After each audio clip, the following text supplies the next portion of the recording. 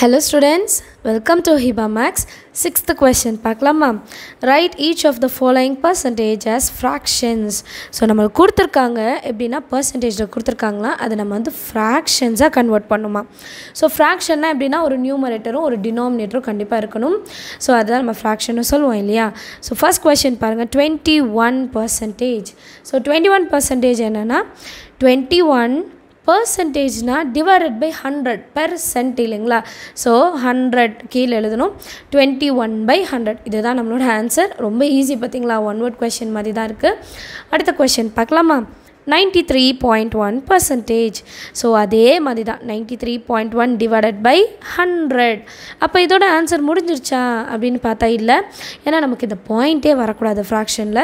So பாயிண்ட்டை remove பண்ணணுன்னா எத்தனை நம்பர் தள்ளி பாயிண்ட் இருக்குது பாருங்கள், ஒரே ஒரு நம்பர் தான். அப்போது நம்ம இன்ட்டு 10 பண்ணாலே போதும், இந்த பாயிண்ட்டுனா வெளியே கொண்டு வந்துடலாம், ரிமூவ் பண்ணிடலாம் இல்லையா. ஸோ இப்போ நான் இன்ட்டு 10 பண்ண பிறகு நான் வெறும் 931 எழுதினாலே போதும், பாயிண்ட் என்ன பண்ண வேணாம், வைக்கவே வேணாம். கீழே வந்து எத்தனை ஜீரோ இருக்குது பாருங்கள், 100 × 10 1 2 3 ஸோ 1000 இருக்குது கீழே. இதுதான் நம்மளோட ஃபைனல் ஆன்சர்.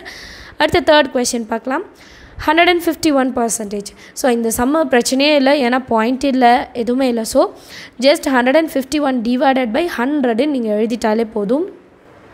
ஃபோர்த்து கொஸ்டின் பாருங்கள் 65%.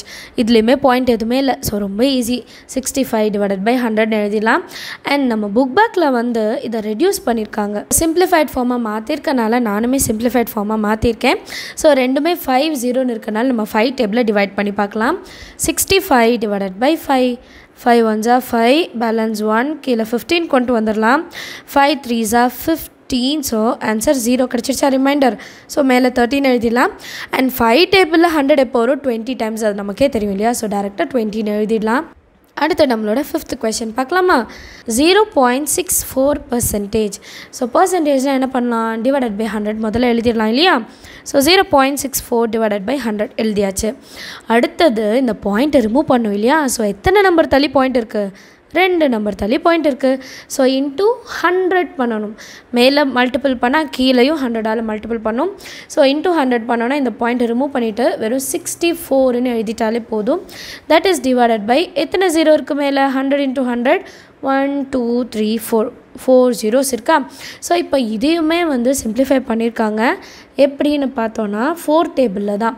இப்போ 64 டிவைடட் பை 1 2 3 4 இல்லைங்களா. 4 டேபிளில் 64 வந்து 16 டைம் கிடைக்கும். அதே மாதிரி 4 டேபிளில் 100 வந்து 25 டைம்ஸ். பேலன்ஸ் இருக்க 2 0 அப்படியே இருக்கலாம். மறுபடியும் இந்த நம்பர் வந்து 4 டேபிளாலே டிவைட் ஆகும். 4 4s are 16. அண்ட் இதை நம்ம சைடில் டிவைட் பண்ணலாம், ஏன்னா கொஞ்சம் தெளிவாகவே அண்டர்ஸ்டாண்ட் ஆகும். Divided by 4 4 6 are 24. 5 - 4 1 இந்த 0 கீழே கொண்டு வந்துடலாம். 4 2s are 8 இல்லையா. 10 - 8 வந்து 2. மறுபடியும் இந்த 0 என்ன பண்ணிடலாம், கீழே கொண்டு வந்துடலாம் 0. So again 4 5s are 20. So 0 ஆகிடுச்சா ரிமைண்டர். அப்போ கொஷன் தான் நம்மளோட ஆன்சர். மேலே 4 வரணும், கீழே 625 வரணும். எல்லாருக்குமே சம்ஸ் ஈஸியாக அண்டர்ஸ்டாண்ட் ஆச்சு இல்லையா. எல்லாருக்குமே ஈஸியாக இருக்கும், நீங்களும் சால்வ் பண்ணி பாருங்கள். அடுத்த வீடியோவில் 7th கொஸ்டின் வந்து பார்க்கலாம். தேங்க்யூ ஸோ மச் ஃபார் வாட்சிங்.